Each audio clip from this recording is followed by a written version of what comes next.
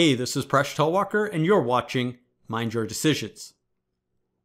A plane intersects a cylinder through its axis in the shape of a rectangle.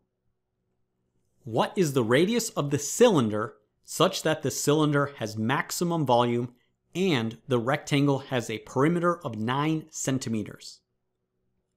A similar problem was asked in an international test of 17 and 18-year-old students who had taken calculus, with an average of only 30% answering correctly.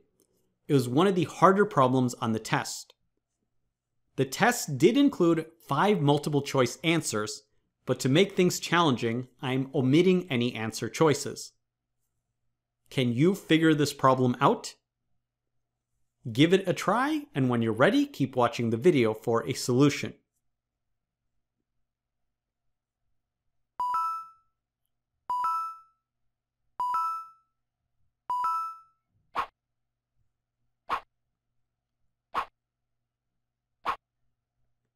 So how can we solve this problem? To get started, let's label this diagram.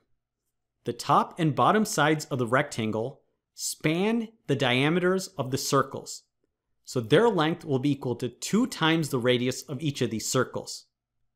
Next, the other sides of the rectangle span the height of the cylinder, so we'll label these lengths as h. The perimeter of the rectangle is given to be 9, and that equals 4r plus 2h. We can divide both sides by 2 to get h is equal to 4.5 minus 2r. Now the volume of a cylinder is equal to pi r squared h. We can rewrite this in terms of r if we substitute for the value of h. We then simplify this, and now we need to solve for the maximum volume. To do that, we'll take the derivative and set it equal to 0. We get a quadratic equation. We can divide both sides by pi and then factor, so there are 2 possible values for r. One possibility is that r is equal to 0. In this case, the volume will be equal to 0, so this must be a minimum. The other solution will be 1.5, and that's the answer. The radius is equal to 1.5 centimeters.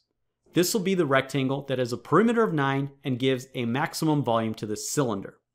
So once you set the problem up, it's pretty straightforward to solve it using calculus. But what if you don't know calculus?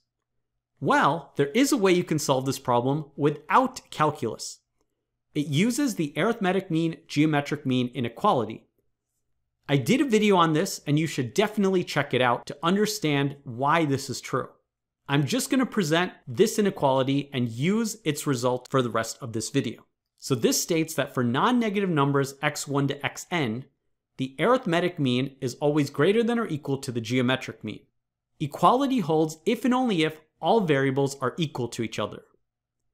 Now sometimes it helps to multiply both sides by n. We have the sum of n numbers is greater than or equal to n times the nth root of the product of those numbers. In this video, we're going to deal with n is equal to 3. So we have the sum of 3 variables being greater than or equal to 3 times the cube root of the product of those variables, with equality if and only if all variables are equal to each other. So what are the 3 variables we're going to use? Well, the volume is equal to pi r squared h, so it seems like we only have 2 variables. But we can get 3 variables by writing r squared as r times r. And we're going to maximize the value of r times h, and that'll give us the maximum volume. So the other condition is we have the perimeter is equal to 9, which equals 4r plus 2h. We divide by 2 to get 4.5 is equal to 2r plus h. Now once again, we're going to do a little trick. 2r can be rewritten as r plus h. So here we have the sum of 3 variables, and by the AM-GM inequality, this has to be greater than or equal to 3 times the cube root of the product of these 3 variables. We can then divide both sides by 3 and then cube both sides to get 1.5 cubed is greater than or equal to r times h. So if we maximize r times h, we'll get the maximum volume. This will happen if all variables are equal to each other. So the maximum occurs if h is equal to r is equal to 1.5. and we immediately figure out that r is equal to 1.5 is the value for the radius. What's more is we've also figured out the value of h, and we know the maximum volume will be 1.5 cubed times pi. So the AMGM method is a little bit more complicated, but it produces some very satisfying results that you can solve for all of the variables and the maximum volume pretty quickly. Thanks for watching. These math videos, available for free on YouTube, build confidence for students and inspire mathematical discovery for viewers around the world. They have over 1 million views, and the channel has over 1 million subscribers. Please subscribe for free to get the newest videos, and email me a puzzle or math topic, presh@mindyourdecisions.com. If you so choose, you can check out my merchandise on Teespring, where you can grab a mug or t-shirt. You can check out my books, which are listed in the video description, and you can support me on Patreon. Thanks for watching, and thanks for your support.